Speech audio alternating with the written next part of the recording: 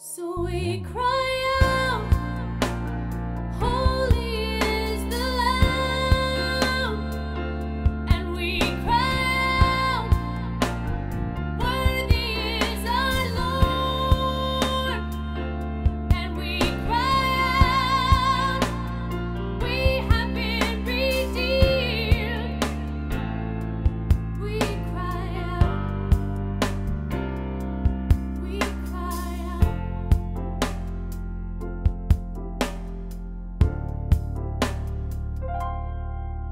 Lord, thank you for tuning in to another time of Kingdom Empowerment. I'm Pastor John Thomason. And I'm Tanya Thomason. We're so glad that you tuned in here with us on today to break bread with us.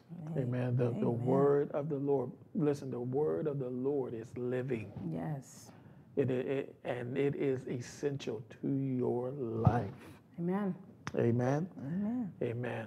Our prayer today is that God would empower you and encourage you to go out and do what He's placed in your heart to do. We want you to know that God has placed something uniquely different on the inside of you. Yes. And what you carry is valuable for the kingdom. And that's why the enemy fights you so much. But because of Jesus, you have the advantage. Yes. Amen. Yes. Amen. Hallelujah.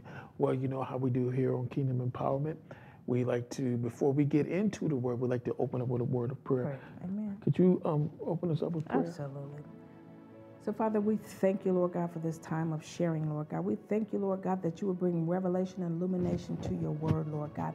Bless your people, Father God. Cause increase to manifest both naturally and spiritually, Father God. We thank you, Father God, even as we sit in your presence, oh God, that the words of our mouth and the meditation of our hearts would be acceptable in your sight, oh God, for you are our strength and our Redeemer. In Jesus' name, amen. Amen. Amen. Amen. Open your Bibles with us to Mark chapter 4. Mark chapter 4. I'm going to begin reading at verse 35. Listen to this. On the same day when evening had come, he said to them, "Let us cross over to the other side." Verse 36. Now when they had left the multitude, they took him along in the boat as he was. The other little boats were also with him. And a great windstorm arose, and the waves beat against the boat, so that it was already filling. But he was in the stern, or in the belly of the ship, Yes. okay, asleep on a pillow. And they awoke him and said to him, "Teacher, do you not care that we are perishing?" Then he arose and rebuked the wind and said to the sea, "Peace, be still." And the wind ceased, and there was a great calm. My God. But he said to them, "Why are you so fearful? How is it that you have no faith?" And they feared exceedingly and said to one another, "Who can this be that even the wind and the sea obey him?" Woo. You know, when I began to look at this on today, one thing that I noticed, that when the great windstorm arose, Jesus was resting in the belly of the ship, or in the stern, sleeping On a pillow. on a pillow. He had already given a word in verse 35, "Let us cross over to the other side." And which also, something else that I noticed, it wasn't just Jesus and the disciples on a boat, but it was other little boats that followed behind them. Right? Verse 37, a great windstorm arose, and the waves beat against the boat, so that it was already filling. So water was filling in the inside of the boat. Jesus was in the belly of the boat, sleeping, but water was filling in the belly. And well, all the commotion that was going on, Jesus was not bothered. He was not bothered. Because he said, let us cross over, which meant that's where your focus should be. Right, of crossing over, which means that there's absolutely nothing that is going to stop us from crossing over because the word has been released, Absolutely. right?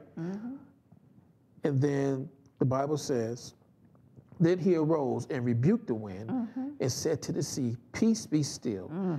And the wind ceased and there was a great calm. But he said to them, why are you so fearful? How is it that you have no faith? Wow. Now, you would think, like, wait a minute. I mean, I understand their how they were feeling about being fearful, and I understand Jesus' stance. And the reason why I understand Jesus' stance is because they just saw him feed the multitudes. Right. They just saw the miracles and the signs and the wonders, Yes. right?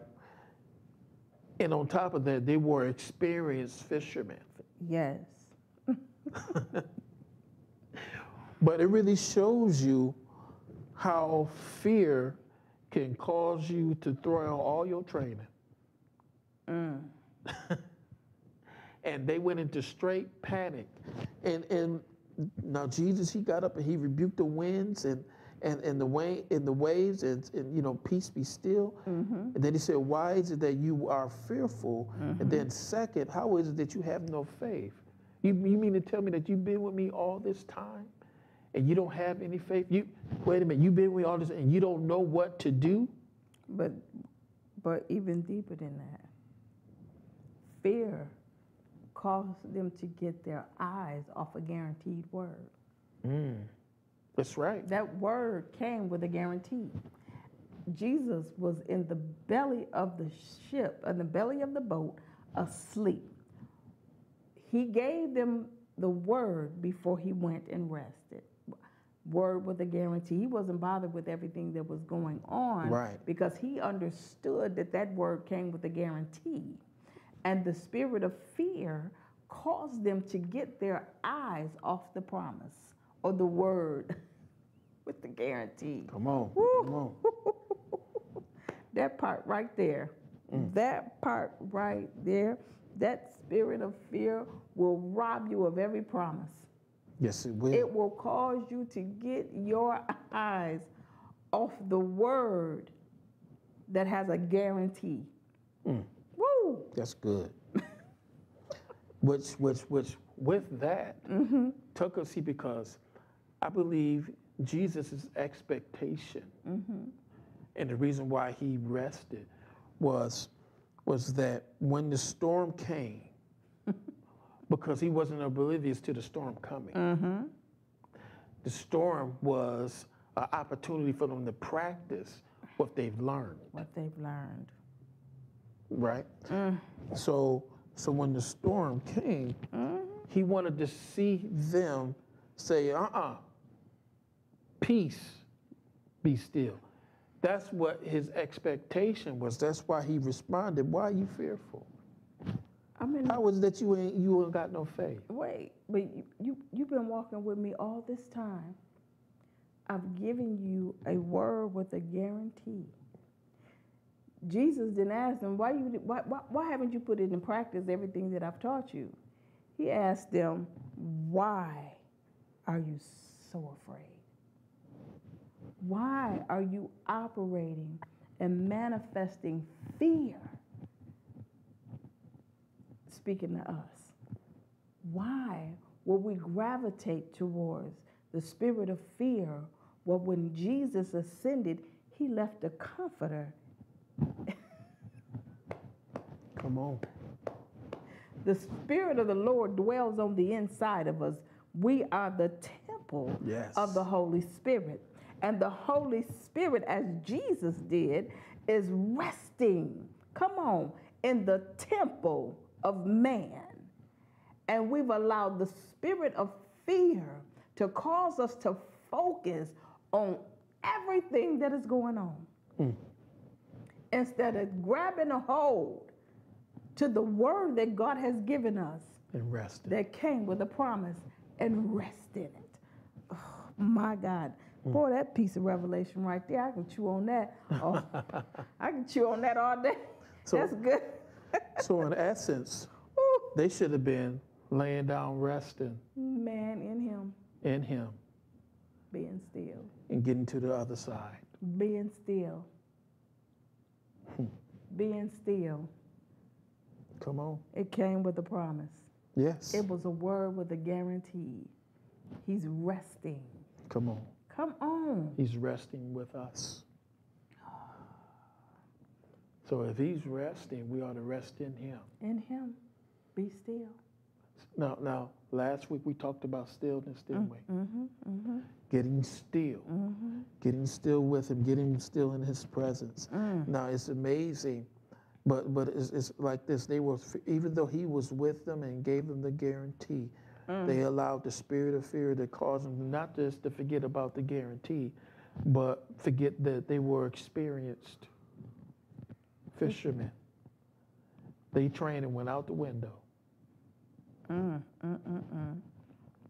Where they didn't know how to respond, but somebody had enough sense and said, "Teacher, do you not care every person?" So they went to go wake him up. But in essence, what God is saying, He said, "Listen, I don't care what's going on around you. Remember my guarantee, but just in case you forget, go back and wake it up." Right. He said, peace, comma, be still. Be at peace and get still. Yep. In the midst of chaos, be at peace. Grab a hold of peace and get still. He asked them in verse 40, he said, but he said to them, why are you so fearful? How is it that you have no faith? Holy Spirit dwells on the inside of us. The gift of faith is active on the inside of us. Yes. Grab a hold to the gift of faith, peace, and get still. I'm sorry. I might be still meditating and chewing on that thing.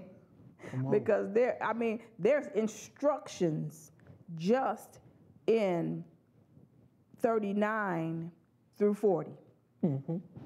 They're complete instructions when chaos is hidden. When that note come in that's written in red. Come on. That's a notice or eviction. Come on, somebody. Or come on, we gonna shut you off. Woo, wait. Then he said, I wrote it in red first. Oh, come on. These are the words of Jesus, because he said, peace, be still. Don't be afraid. Why is it that you have not activated faith on the inside? Woo! In your time of stillness. Okay. Go ahead, Pastor. I'm excited over here. Right, in their time of stillness, why haven't they activated their faith? Because if they would have activated their faith, they would have did what Jesus, come on, he had to get up and do what was already in them to do. Come on now, you just said something right there. You just said something right there. Because 41, they asked a question. He said, and it says, and they feared exceedingly, which means fear had overtaken them. And they had to say to themselves, they said to one another, who can this be that even the wind and the sea obey him? Come on, nature. The spirit of familiarity Come on. kept them from recognizing or grabbing hold of the peace that dwelled, that lied, that rested in the vessel that they were on. Come on. We're in a time of the inner working of the Holy Ghost. Come on. We're in a time where God is intensifying all of the gifts on the inside of man. But we can't tap into what God is doing with the gifts if we don't be still, If we're so succumbed with everything that is going on in society, then we're missing what God is doing. We're missing the inner working of the Holy Spirit, that our peace may be upon us. We can command our peace. Come on, we override the spirit of fear when we grab hold to the peace of God that dwells on the inside of us in our time of stillness, that our faith may be increased, in a time where it seems like the winds and the waves are overtaking us in life, where it seems like the things, the cares of this life, we've allowed them to enlarge themselves bigger than our God. We can't allow what's going on in the world in this time to be larger than the Spirit of God that don't just dwells in us, but dwells in the earth. God is in control. Yes. But in your time of stillness, if we have an inability to still ourselves, everything that we do will be out of a spirit of fear. We will pay bills out of a spirit of fear. We will rob God because we're afraid, instead of knowing that there is a promise, a guarantee that came with the word in the time of stillness. He said, I'll never leave you, I'll never forsake you. Come on, I'm a good father.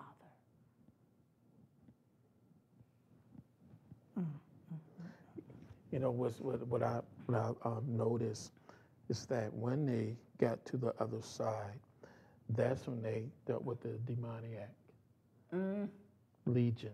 Woo!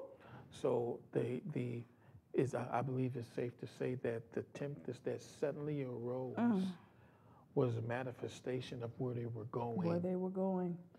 But he had already prepared them for the. Listen, before the enemy hits, before something hits you, God already, come on, what does the word of the Lord declare? He said, before I do anything, I let my prophets know. I will reveal it unto my servants, the prophets. My servants, the prophets, right? Before it hits you. Yes. So, in other words, through time, stealing away, and when you steal away, what happens? Not only in that place are you able to hear him, but you're able to hear what he's saying, but you're able to see what he's doing. Right. Well, because what did Jesus say? I only do what I see my Father do. And when you've seen me, you've seen the Father. Because I'm only doing what he's doing. Oh my God. I've learned through observation on what to do. That's why I'm not afraid. Wow. That's why when the promise of the guarantee, the word, see, because God, when Jesus stole away and got still in God's presence, and God gave him the instructions, because Jesus was a son. He's the Son of God. And the word of the Lord declares that those that are sons are led by the Spirit. Good. Right. So as God led him, Jesus knew that he had to go to the other side and deal with the demoniac. So he knew he was going to the other side because his father had told him. So because he rested in the word that his father gave him, the instructions that he got through praying and getting still, My God. he was able to rest. And his expectation was, y'all, we're going to the other side. Yes. Because I've been with my father and he's given me the instructions for the day. My God. That reminds me of Joseph. When Joseph was jailed, Joseph didn't consume himself with the lie. Right. With the lie that put him there. He consumed himself with getting still and obeying the instructions of the Lord, which positioned him for a place of power. Oh my God. When God decided to bring him to the forefront. Come on. He learned what to do. He positioned himself for a place of power that he may be distributor. come on, over all that the king had. He held on to the promise, come on, that got him in the pit in the first place, Yes. which was the vision that he had. Yes. So after being put in the pit, sold, come on, put in a house where a lie caused him to be put in another pit, he didn't focus on any of those things. He held fast to the dream, to the promise. He positioned himself in a time of seclusion, in a time of being set apart, which perception would be he was in prison, he was in jail. Oh my God, he's not free. No, he was being positioned. He was learning humility. Yes. He was learning how to be humble, how to truly be humble, how to hear the word, the instructions of the Lord that positioned him for the place of power and the promise that God showed him in a dream, in a place of stillness.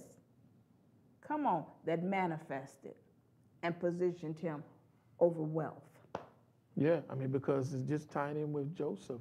Joseph had to get still in order to hear where he had that vision of leading over Egypt, saving his people and another nation. But was that a wealth transfer? Yes, it was. Yes, it was. But this also good God. teaches us the story of Joseph, and even in the text where we're in Mark, it still teaches us that even though you have a guaranteed promise, don't mean that you're not going to have contrary winds. Absolutely. Absolutely. But even in the midst of contrary winds, if you stay whole, if you lay hold and hold on and remember the guarantee that God has given you, Amen. you still will have the ability to have peace even in the midst of it In as the you midst of it. transition. Absolutely. Your faith will be tested. Yes, it will be tested, but it will not overtake you. Yes, God. Because as long as you continue to stay in faith My. and not in fear, see, because when you get in fear and you allow your faith to fuel your fear, then you shut down your, come on, Jesus demonstrated dominion. Your perception changes when you operate in fear. Yeah. How you see things, and you notice like they focus more on the story, but somebody on the boat had enough sense. We need to wake up, Jesus. Master, teacher, Lord. We need you to get up because we don't you care? But what did they do? They went into a posture of seeking. Somebody had to seek him. Come on. You can't get around that seek. Come on. You can't get around that seek and that stillness. No, you can't. No, you can't. Because once that trouble came and touched them, it caused them to seek him. Yes. Isn't it amazing that even, not just even here in this text, but all through the Old Testament, when God wants his people to seek him, he brings some type of calamity. Yes, he will.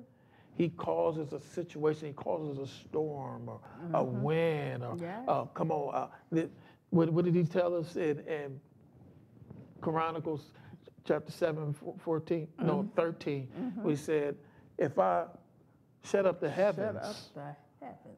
and don't let it rain, And don't let it if I release a famine, if I send pestilence, if my people If my people that are called by my name will what? humble themselves. And then do what?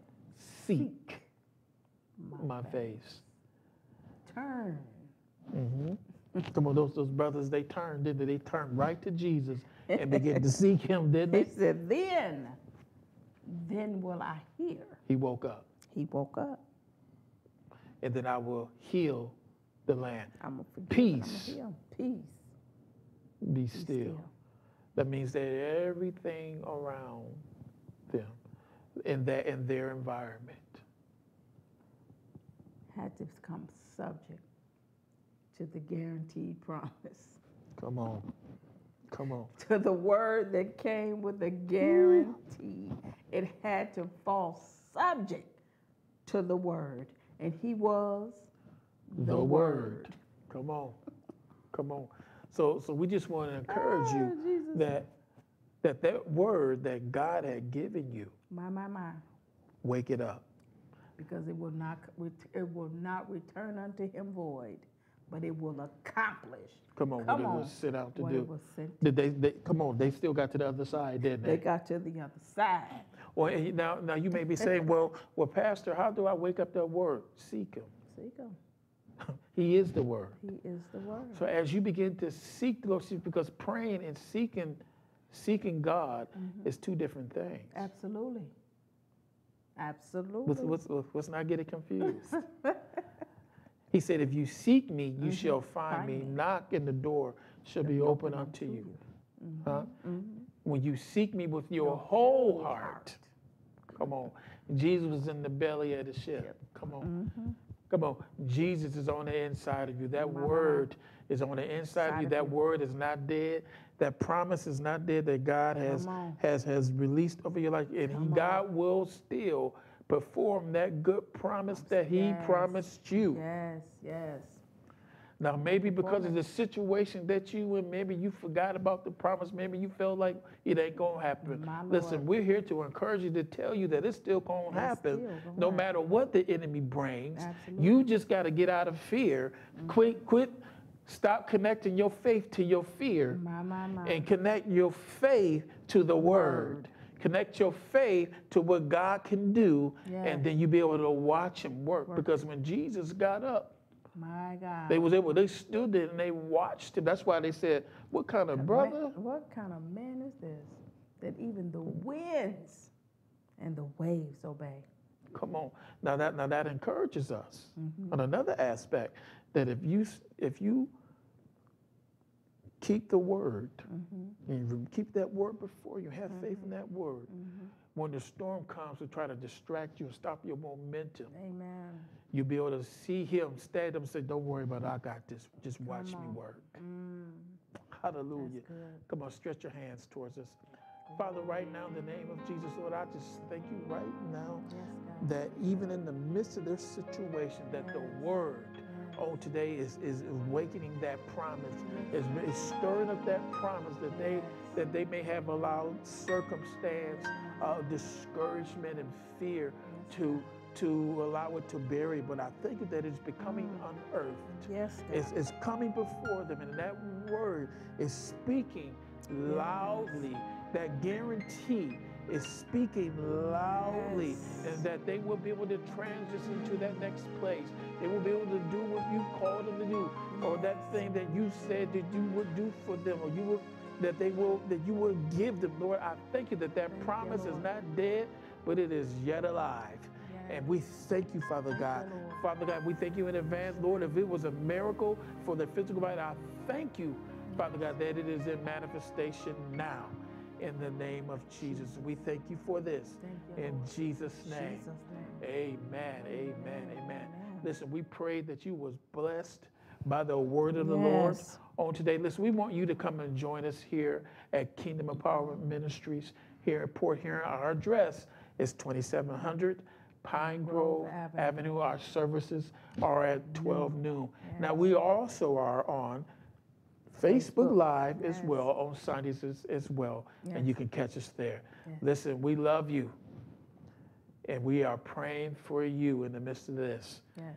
Lay hold to the promise and watch God bring it to pass. Amen. We love you, and we see you next time for your Kingdom Empowerment. Blessings.